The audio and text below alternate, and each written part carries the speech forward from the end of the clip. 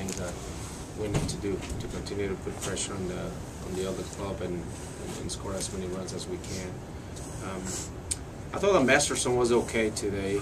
He was a little inconsistent with his command, but he threw the ball well. We just didn't play good defense behind him in the first inning. That really hurt us. That opened up a big inning for him, and a couple of ground balls went through the infield. That's what we wanted, to throw ground balls, and unfortunately they went through the infield.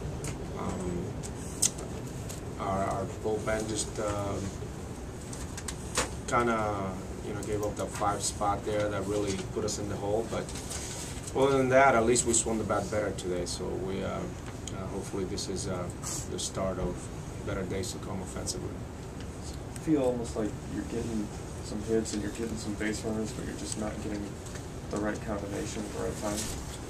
Yeah, well, today that wasn't the case. We just didn't pitch well enough or play good enough defense. I mean, when you score 6 runs the majority of the time, we'll have an opportunity to win with our pitching. But we still, as I said, just a couple opportunities there where you have a guy on third with less than 2 outs. You need to give up a little and gain a lot by just driving them in.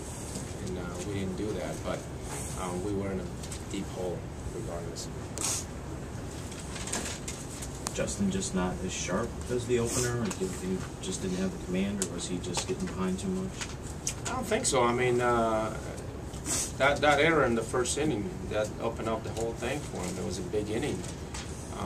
If we get an out and we're not playing double play depth, the ground ball that Dunn hit doesn't go through the infield, and then the ground ball Konerko hit went down the line. I mean, he threw his ground balls. He wasn't as dominant, but it wasn't that he was just bad at all. I mean, a little bit inconsistent with his command, but that was it. I mean, that was a big inning. It was 4 runs after that.